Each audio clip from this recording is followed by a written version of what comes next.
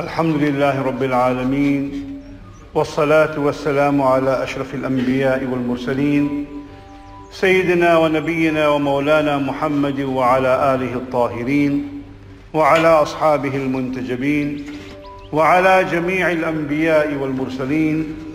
قال الله تعالى في القرآن الكريم بعد أعوذ بالله من الشيطان الرجيم بسم الله الرحمن الرحيم وسارعوا إلى مغفرة من ربكم وجنة عرضها السماوات والأرض أعدت للمتقين. صدق الله العلي العظيم. In the name of Allah, most gracious, most merciful, all praise is due to our Creator, our Cherisher, our Nourisher and our Sustainer. We bear witness there's none worthy of worship but Allah. We bear witness, we believe in all the prophets who came throughout history. And we bear witness that Prophet Muhammad ibn Abdullah, Rasulullah sallallahu alayhi wa alihi wa sallam, is the final of all the emissaries of Allah. Respected elders, Huffaz, A'imma, educators, learners, parents, elders, brothers and sisters, respected youth, I greet you with the Islamic universal greeting of peace. May the peace, the mercy and the blessings of Allah be upon each and every one in this auspicious hour of Jum'ah, in this holy month of Ramadan. Assalamu alaikum wa rahmatullahi ta'ala wa barakatuh. Here we are on the first Friday of the month of Ramadan, the month of Qiyam, the month of Quran, the month of Siyam. The month of fasting is indeed an exercise in pursuit of divine blessings.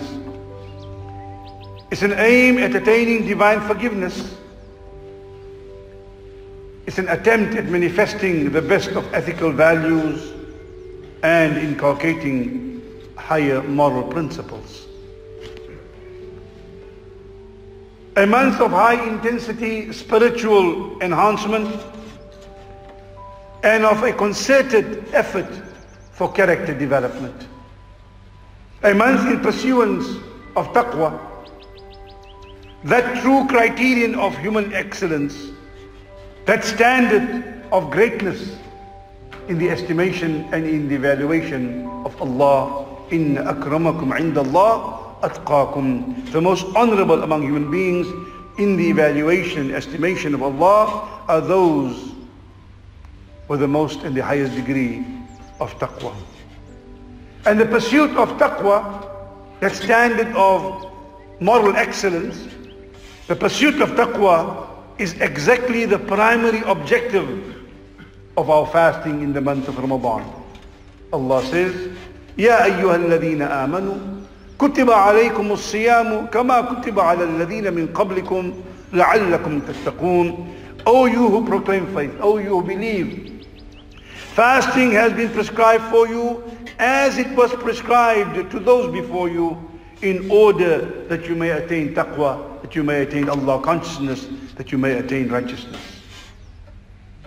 Fasting is an obligated prescription, and it has been enjoined throughout history by prophets, by all prophets. Kama kutiba ala alladhina min qablikum. In every age, by every prophet that has come, and all of them came to reform and to improve human patterns of behavior. The fast of Ramadan is one of the greatest means of inculcating self-discipline. We have seen societies that are forcefully disciplined by authoritarian rule, positively or negatively, but they are disciplined. Do that, you cannot do that, but that is by means of an authoritarian rule. This fasting is not like that. The one by authoritarian rule is a discipline imposed by a political authority. But in the case of the fasting person, this is of the greatest of all disciplines, in which we impose on ourselves by observing the obligations of fasting during the month of Ramadan. Sayyidina Ali, karramallahu wajhah, said, whosoever wishes to have a positive impact on the world, فَلْيَبْدَأْ بِتَعْلِيمِ نَفْسِهِ قبل تعليم غيره. Let that person begin with disciplining, educating, guiding, morally improving the self, rather than attempting to discipline the world.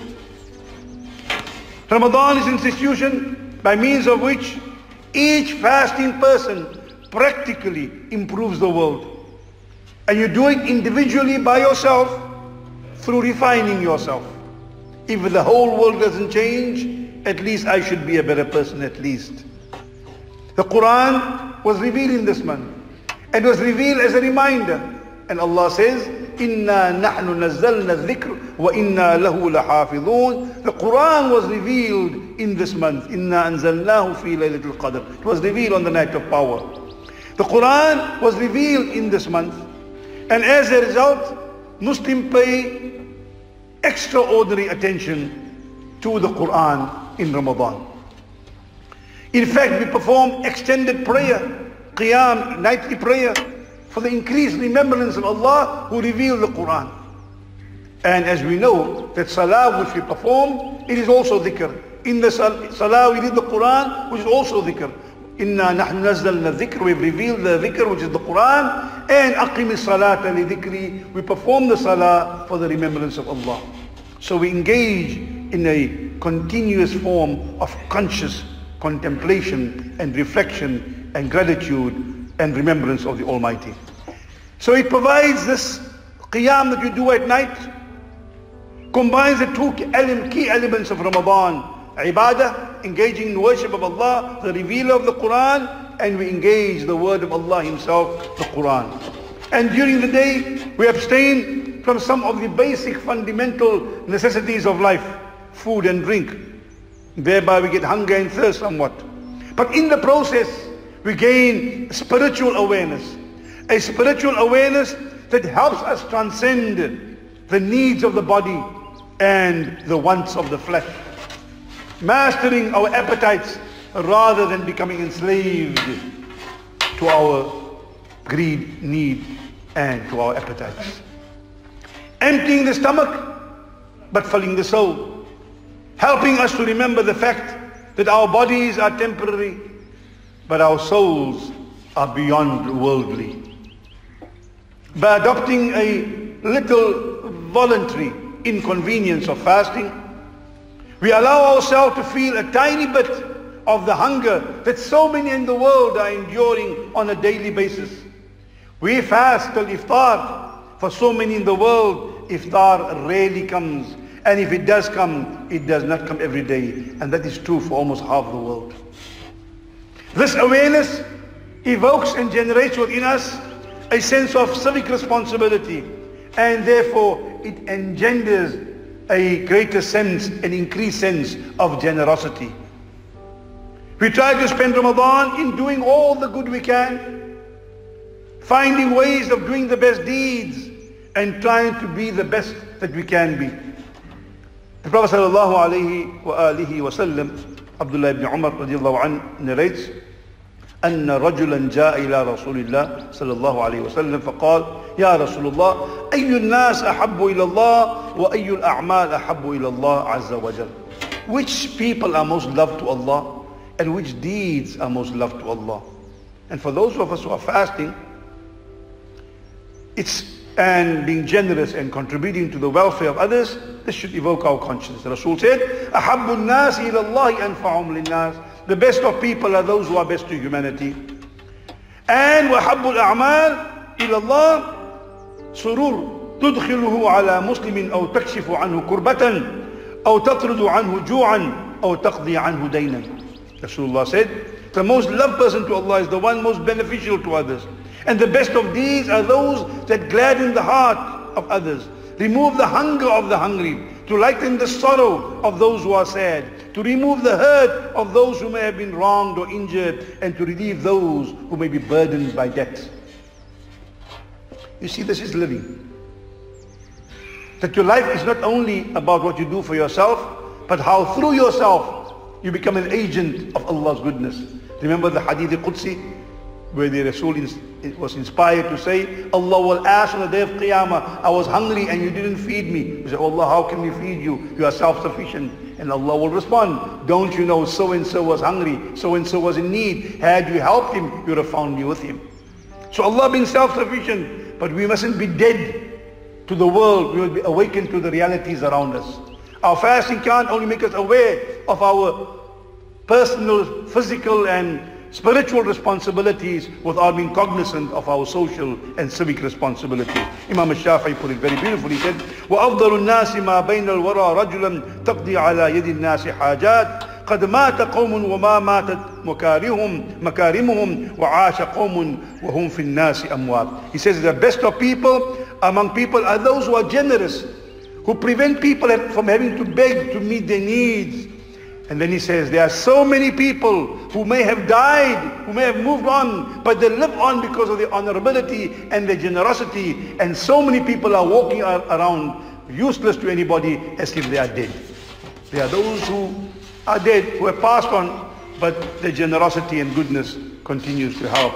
And there are those who are alive, whose presence does not make a difference to those in need.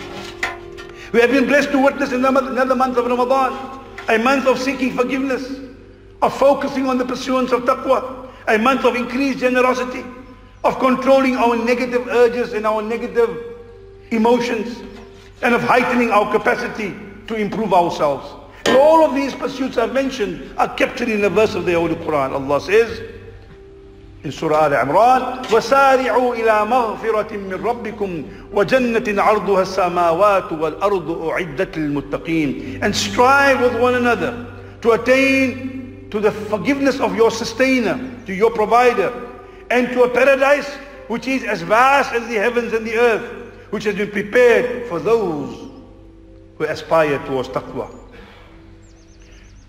Those doers of good, الَّذِينَ يُنْفِقُونَ فِي السَّرَّاءِ وَالضَّرَّاءِ وَالْكَاظِمِينَ الْغَيْظَ وَالْعَافِينَ عَنِ النَّاسِ وَاللَّهُ يُحِبُّ الْمُحْسِنِينَ. Those doers of good who spend charitably in times of plenty and in times of difficulty. Those who control their emotions, those who pardon and forgive their fellow human beings. Surely Allah loves such doers of good. May Allah make us to be among them.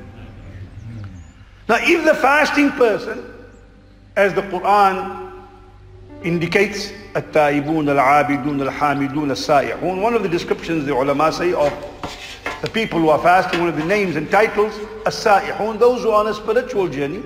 And a journey implies you leave a place for another place. You must be moving to make a journey. If the fasting person is on a spiritual journey, then why is it that so many of us remain the same in spite of going through Ramadan after Ramadan? While we know that the one who has truly benefited from fasting is the one who actually comes out of Ramadan better than he went into Ramadan.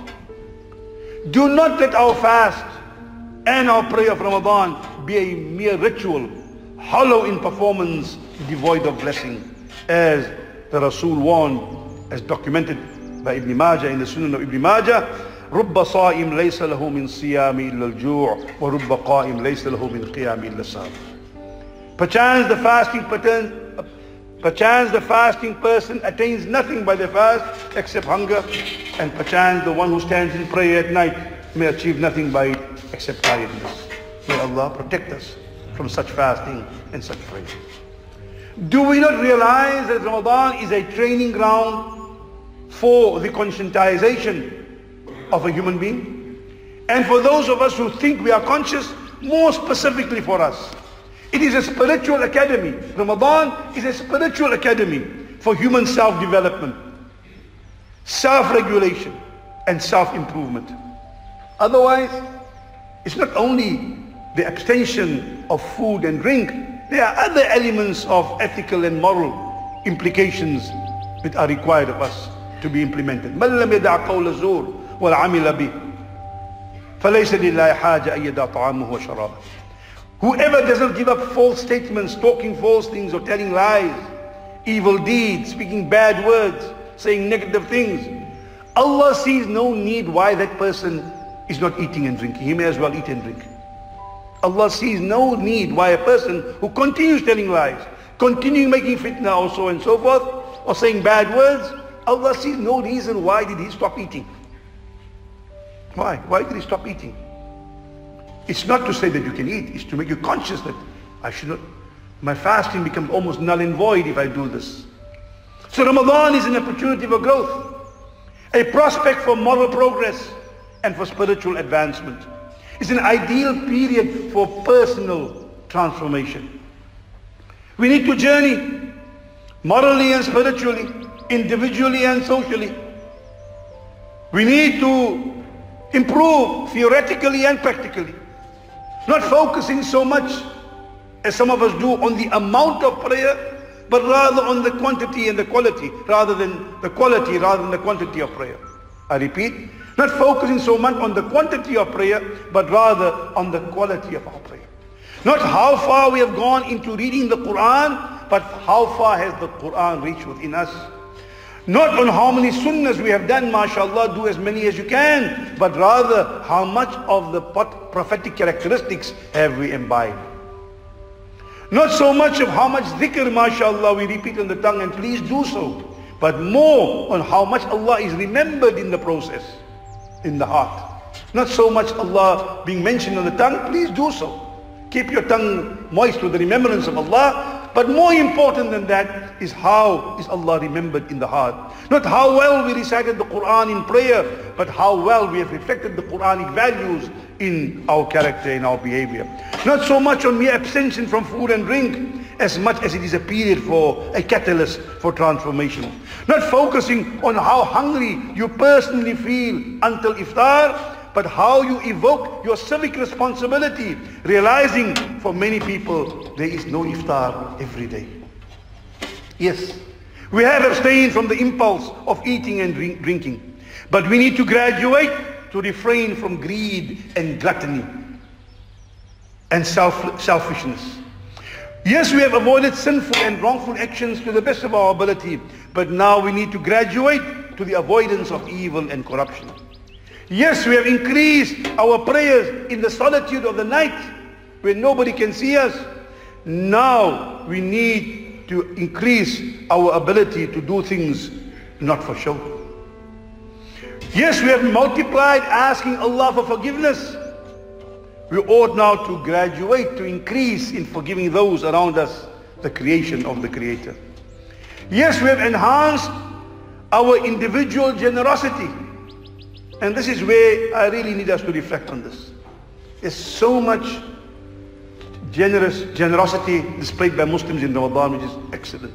So many organizations, so many institutions doing such great work. May Allah reward each and every one of them. Each and every one who distributes, who collects, who contributes, and who benefits, may Allah reward each and every one of them. But if you noticed, we feed the poor, and next year we feed the same poor and their children. And the following year we feed the same poor and their children and their grandchildren. We have advanced our individual generosity to help feed the poor. It is high time that we graduate to a collective commitment for the eradication of poverty. We have not eradicated poverty. Sometimes we perpetuate it by mere handouts rather than empowerment of people. Institutions and organizations must come together and think of ways how we can make those who are receiving zakah be, inshallah, payers of zakah, so they can benefit other people, rather than keeping them in perpetual poverty and feeling good that we are giving our charity to them. Good to give, please continue giving.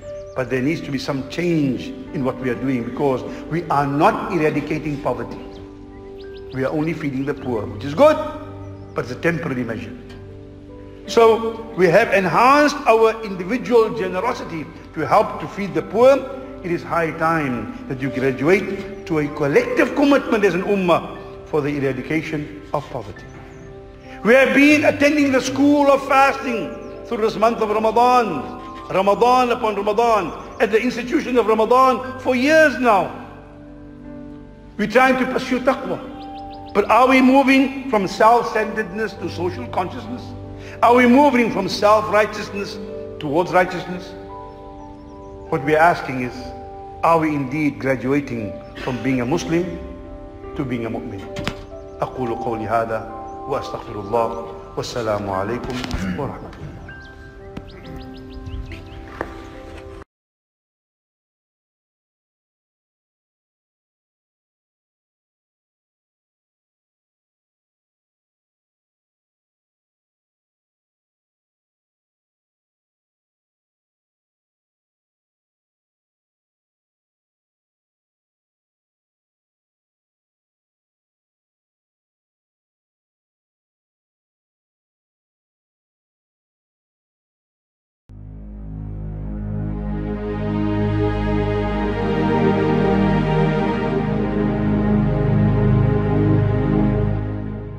Islamic City will continue its mission to cultivate peace, inspire action, explore positive solutions, and encourage purposeful living through the universal teachings of Islam. Please donate now.